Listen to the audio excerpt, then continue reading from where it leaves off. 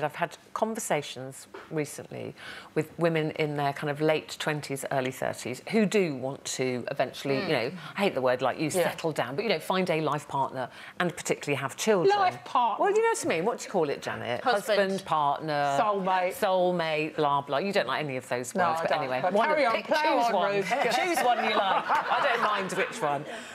And all this kind of internet dating and particularly these apps, it appears to me that nobody knows if they're going out with somebody. So I said to one of my team, she said, "Oh yeah, we were on like 7 dates now." And I said, "So is he your boyfriend now? You're going out?" And she went, "Oh, well, I don't know. You don't ask that." And I said, "What do you mean you don't ask?" "Oh no, because if you ask, then that sends them running for the hills."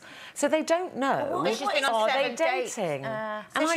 No, you know what it'll be? We're just seeing each other. Yes. That's what my sons used to do when they weren't in relationships. They'd be with a girl and I'd go, "Is this your girlfriend?" You go, "No, we're just seeing each other." Isn't that code? But it was the same thing. Isn't that code for we're just sleeping together when the mood takes us? Well, yes. Yeah. I mean, to be brutally honest, what are you trying to say about my sons? I adore your son, but I think the truth is that people are doing try before I buy.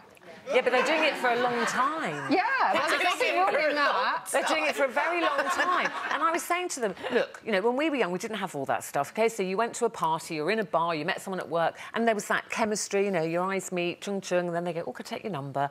You go on a date. If you snog, then you're my boyfriend, as far as I'm concerned. From the second date, you're my boyfriend. Now, whether that lasted 3 weeks, 3 months, 3 years, we didn't then kind of date other people at the same time. You were doing that.